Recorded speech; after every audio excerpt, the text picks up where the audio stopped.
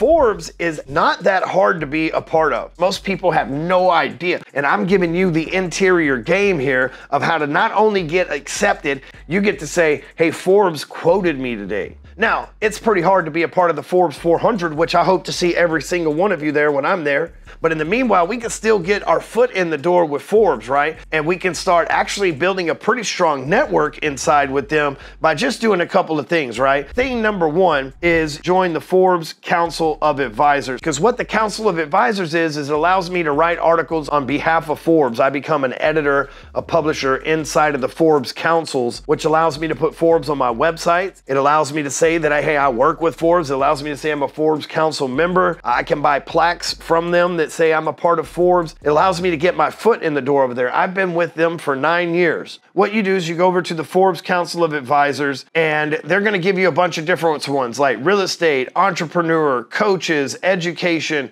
There is several of them. And what you're going to have to do is figure out which one's best describes you. So I'm on the Forbes Coaches Council. So the next thing it's going to do is it's going to tell you, okay, now pick which one of these you are, select your expertise. Now, I could have picked the entrepreneur. I could have picked the small business. I could have picked real estate, but I picked the Coaches Council because that's what most describes me. Then I'm gonna set up my social media to reflect that expertise. So I'm not signing up for shit yet, okay? So, okay, I'm a coach. What does my Instagram look like? If I go over to my Instagram, does it look like I'm a coach over there? Yeah, I coach people. There's Apex right there on the top. If I go over to my Facebook, does it look like I coach people? Yes, that looks like I coach people. Okay, cool. My social media, that all matches up. After you apply, they immediately ask you to pay the dues, okay? But not everybody's accepted, but if you follow what I just showed you and you're putting content out on social media, it's pretty easy to get in. What makes it hard to get in is when they can't find any information about you. They don't see that you have any social media presence. Your social media is all blank and you just said that you're a coach and you don't have anybody that's engaging with you. That looks off, right? They take your money up front. If you get turned down, guess what? They send you your money back, so don't even worry about it. Here's the best part though. Once they do that, then you get to create these articles. Now you can go in and you might say, well, shit, man, I can't write for Forbes. I ain't got Forbes writing skills. Dog, you got ChatGPT, can write a whole ass article for Forbes using ChatGPT. That's what you got me for. I give you the shortcuts. It's that easy to do. You have ChatGPT write it, then you just tweak it a little bit, and bam, you post that shit on Forbes. You wanna know what Forbes wants to know? Because Forbes says what gets published and what doesn't. It's real simple. You just go to Forbes, and in the section over there, it's talking about trending topics. You just pick some of those trending topics and have ChatGPT write an article about them, and then slam them into Forbes. And now guess what? You have a robot writing an article that goes on a robotic site that's governed by algorithm that you didn't have shit to do with. The robots are working for you at this point.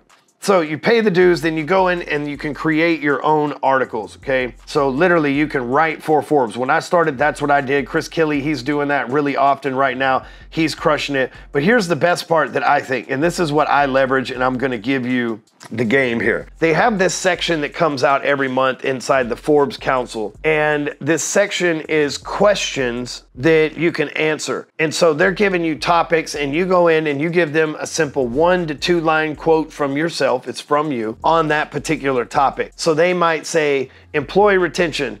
Give us a 2-sentence breakdown of what you do to retain employees during tough times. You might say core values and accountability. We retain employees because we are committed to making them better people overall. And so bam, then they like that answer. They write a whole article about how to retain employees. And then they say Ryan Stewman from Break Free Academy in Plano, Texas says that he believes that accountability and that thing that I just said. Now all of a sudden you're quoted in Forbes. And let me tell you what's more powerful than, hey, I wrote an article for Forbes. Cool, that's awesome. No, there's more power to you. That's dope as hell. But let me tell you something that's a lot cooler than that is when Forbes is just seemingly to your friends. You know you answered the question behind the scenes, but to your friends, you get to say, hey, Forbes quoted me today. Does that not build your brand? Does that not build authority in front of your people? This is called a competitive edge at an awesome price. Most people have no idea. They're out there just hoping they get noticed and that Forbes will find them. And I'm giving you the interior game here of how to not only get accepted, how to get in there and how to leverage this thing. You get to say, hey, Forbes quoted me today.